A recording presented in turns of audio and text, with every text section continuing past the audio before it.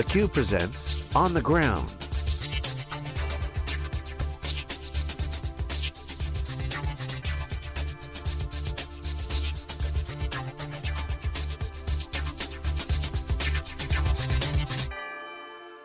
Hello and welcome to special On the Ground CUBE coverage here at Oracle headquarters. I'm John Furrier, the host of theCUBE, here with Chris Lynskey, the Vice President, Product Management for Oracle Big Data. Welcome to the On the Ground, good to see you. Thanks, John, nice to meet you. So let's talk about big data and the concepts going on now for analytics. What is going on in your mind around big data and some of the ideas that with customers are kicking around? Because the number one thing we hear is, I got to store the data, Sol, check database, system of record, but now other databases are popping up, different types of databases. You've got graph databases, you've got unstructured databases. And do I run Oracle for all those? When do I use Oracle? When do I don't use Oracle? So the first question is, what are some of the obstacles that are facing the companies? Sure. Is it integration? Is it the choice? What's going on? There's a lot. I mean, there's a lot of interest in the market around big data, but in terms of companies that are actually using that in kind of a productized fashion to build competitive insight are less than you would think because of some of these obstacles. So we look at it in a few different ways, and we try to tackle the obstacles at Oracle in each of these categories. I mean, one of the first big questions to solve is what you raised. How do I manage the data? I've got a lot of gravity in my data warehouse and in my databases, but now I've got all this new content coming in. It might be social media, it might be log data, things that you're not sure of the value, so it may not make sense to store in that enterprise data warehouse. That's really where customers are looking at alternate technologies like big data, like Hadoop, to give you both that cost savings, but also to give you kind of specialized access, whether you're doing, like you said, spatial queries or graph queries. Oracle can give you the right engine for the right job, but what's also important in that data management layer is doing it in a way that breeds kind of simplicity of ownership. If the cost of ownership is too expensive, no one's going to do that. So we also have an initiative called Big Data SQL that lets you use that common Oracle database as your front end, but then query back to Hadoop, query back to a spatial or graph engine. You can leave that data there where it makes the most sense. I mean, SQL on Hadoop, for instance, has proven that SQL is the language of most people querying. Yes. So like, that's out there, so that's done. But it doesn't mean run relational databases all the time, but that's what people are interfacing into other databases. Yeah. Is that a pretext to what's really happening? Is that interfacing to other data sets is really the more important than actually having whole new systems? Because that seems to be... It's a bit of both. The way I look at it is some companies look at Hadoop as just another data source, right? I've got some log data, some social data, let me put it in a place that's cost effective to store. And there, using your database as a front end makes sense. Other customers look at Hadoop and big data more as a data platform, where they want to use that cluster, that compute environment, to do more than just query things and build a chart. And that's where you see some new technologies coming out. In Oracle, we call it our data factory. That's around how can I use all of that compute power to actually do data integration, right? How can I keep up with that 1 hour of ETL window I'm given a night to deal with all these new sources? So we see people adopting Hadoop. That's a tough window. 1 hour is a tough window. If Some you're of them, Wall Street backing up. Some of them it's tough. Talk about data lab. What is this concept that you've been kicking around called data lab? Exactly. What does that mean? So I think that's the third pillar. We talked about data management, giving you the right engine. We talked about data factory, kind of giving you that integration capability. But why go through all that effort if not to start driving innovation? And that's what we think about as the data lab. It's a place where you can experiment with advanced analytics. It's a place where you can experiment with data mashup and new data combinations.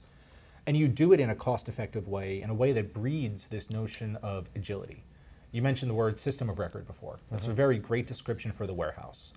You're not going to change your revenue definition or your customer dimension in the warehouse. That's what everyone uses. But Hadoop, people look at it as a system of innovation. It sits alongside the warehouse. You can put a lot of that same data in there. Often you'll put data that never made it into the warehouse. So you get that big data variety, and then you can use that to come up with new ideas. So that's really the essence of the lab, is bringing in more data sets, trying more combinations of data, and then also seeing if you can move beyond just descriptive and diagnostic analytics into predictive. So let me say this right. Factory is all the ingestion. Data labs, you're kind of like your, I'd say sandbox, my word. So system of record is the most important data.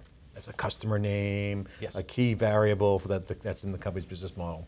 So that's where all the hardcore data is.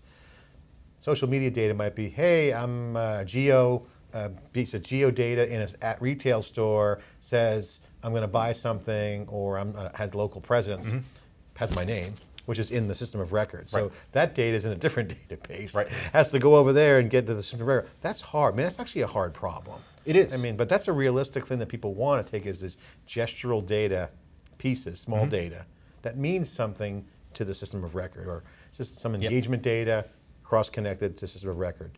Do you guys solve that problem? This is kind of what people want to look for, right? I mean, we do. I mean, what's interesting is that's an age-old problem. I mean, we had that with data warehousing. We have it even more now with all the big data sources. And I think the opportunity here is to decide who should solve that problem. Is it a scarce ETL developer that you have in IT? They have limited cycles. That's true. Do I have a data scientist? People actually use data scientists to do this sort of data integration work. It's hard to come up with a new predictive model if the data sets don't match up. Yeah. And it's unfortunate because that's the PhD guy. Yeah. And that's menial labor to a large degree. It's hard to find PhDs too. It is. I like to call them unicorns. You hear about them, you never really see them. And you definitely don't want the scientist doing that menial labor. The joke we say is that the data scientist has been turned into a data janitor because of all these tasks they could put on their shoulders. So we think at Oracle that's an opportunity. With this combination of data management, data factory, and data lab on top, you can actually push that work out to your business analyst teams. They can collaborate with IT, they can collaborate with your data scientist if you have them. But the spirit of the lab is so making the analysts and the business folks, make them like data scientists. Exactly. As functional as data scientists. Exactly. Without having them being... One of the phrases in the industry is citizen data scientist, and I manage a product called Oracle Big Data Discovery, and that is really our goal. Can we build these very intuitive UIs that make these analysts produce more output like a data scientist would? So what's the architecture to make that happen? Because I think that's right on the money. I think that's a great solution. And again, the example I use is just a small piece of data, but that's a database problem. So by abstracting out to another level with software, you can let people wire their own solutions together. I get that. How do you guys do that from an architectural standpoint? What do you say to customers? How do I do this? What's the playbook? It's a good question, because at its core, there's no reason to go about solving this problem unless it works at the big data scale, right? If you can't analyze petabytes, terabytes of content, you would use a regular BI solution. There's no reason to move over to big data. So a key aspect of the architecture is scale, but also if you're going to support these analysts, they're not happy if they click on the screen and then they wait 5 minutes for something to come back. So interactivity, performance is critical too for this user base. Because of that, in products like BDD, and really across a lot of our different initiatives, Apache Spark has become a key piece of our architecture. And that's something you might not expect from Oracle, that we're moving into open source, adopting a lot of those technologies. But we really do see the value of Spark. So I asked Neil Mendensohn just today the question where he sees the market going. So I want to ask you a little bit different question, but same question on a different task. What's the next big thing? Because we are on the front end of this really pioneering analytics mindset. Yep. Horizontally scalable data sets, software value propositions applied to data as currency, if you will, or soon data will be on the balance sheet. Some say, certainly the analysts at Wikibon are saying that, someday it should be an asset class. Data capital is a phrase we use here. Data capital, love that. And so that is a trend that's right around, could be right around the corner, but that's where it's going. What's the next big thing to get us there? I think the first hurdle was just making sense of big data. It took organizations a couple years just to get their head around that and to build that architecture so it will scale and people will adopt the system. I think the opportunity now is, at least as we see it in our analytic portfolio, is you've got these users on the system, you've got these Hadoop clusters in place. What can you do with that power? And we think the big opportunity, especially as we create these data scientists, these citizen data scientists, is machine learning. How can we embed, especially the Spark machine learning libraries, into our products more natively, such that you don't have to have the PhD at the outset? You can use that compute power, and you can use the Spark open source libraries to help bootstrap that process. So do you guys solve what I call the data swamp problem? And because let me explain in more color. Most people are dumping everything in what they call a data lake, and just store all the data. We'll get to it later. Some of it's mostly Hadoop, it's a bunch of batch data, because they don't know what to do with it yet. Right. So it just sits there, and it gets dirty, and it turns into a swamp, and that's what the joke is, data swamp. Ironically, we're looking at the lake here at the Oracle headquarters. Pristine. Pristine, the water's flying up through the thing, it's beautiful.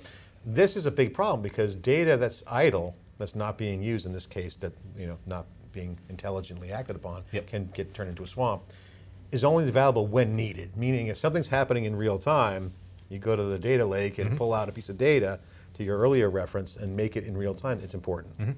So you never know the potential energy of that data, the value. It could be perfectly useless 1 minute, extremely valuable the next.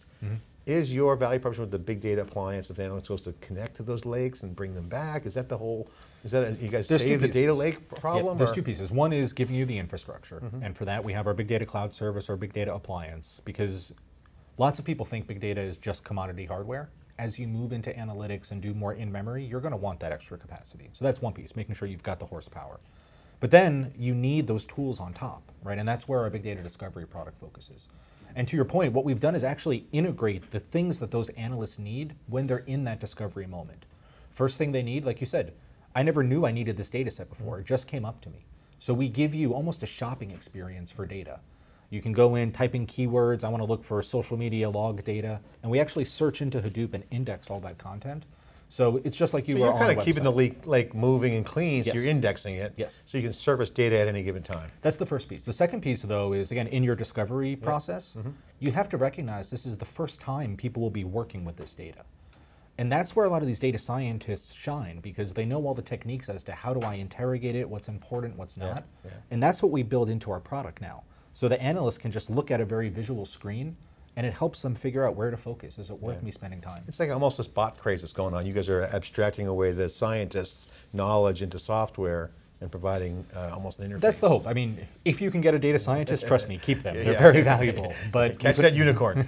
Yes. No, it's true though, but there's just not enough PhDs or data scientists out there. Soon this new curriculum out there, but still, I mean, the idea is to scale up and make the normal person, the citizen, be the. And also, I mean, it's funny, if you look at the advanced analytic tools and the data science tools out there, they're very dated. A lot of them were built 15, 20 years ago with that data miner statistician. There's now this new breed of data scientists that they want more compelling interfaces, right? They expect more. Chris, final question. Please. Top 3 conversations that you have with customers where they're most challenged. If you had to look at the patterns, applying all the big data techniques in your brain to the 3 top problems that customers are trying to solve that you guys help. Excellent. So the first one I would say by far, and I wish it wasn't the case, but it's helped me justify building out my big data cluster. That's the first one. Lots of companies want to do more with big data, but they're struggling ROI with or cost ROI. or both? The ROI, the cost, really, why should I make that investment? How do I justify it? And I really do think that cloud is going to change that picture dramatically. When I can shift to looking at the CapEx versus OpEx. And so you're saying the cloud lowers the bar in terms of getting value generated, or is it? It does 2 things. It lowers the financial entry point and how much you have to justify up front, and it lowers the IT skill set to manage those clusters in the data center. So 2 very big problems. Great, that's awesome. Second one? Now I've solved that. Second one is, okay, well, what do I do next? How do I find things? Really, where should I be looking? And that is where this data lab concept is meant to come into play. Some customers will have a perfect use case in mind. That's how they justified the project. They can go and execute that. But a lot of them, again, it's this notion of a data lake. I need to pursue a range of experiments. Where do I start? And tools like Big Data Discovery help a lot there. So data lab is just kind of play with the data and get a feel for it. Yep.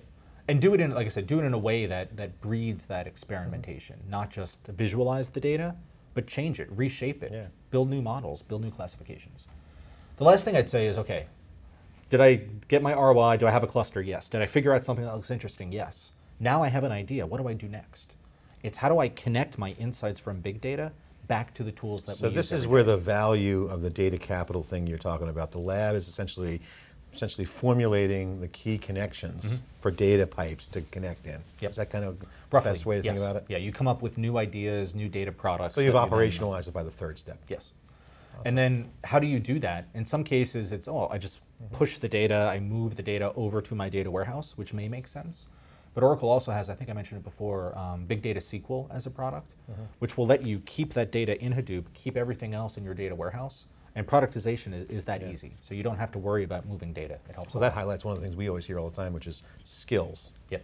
And people know SQL. They do. So everyone does. Everyone does. Chris, thanks so much for spending the time here on the ground. Really appreciate chatting with you. This is theCUBE, exclusive coverage on the ground at Oracle headquarters. I'm John Furrier. Thanks for watching.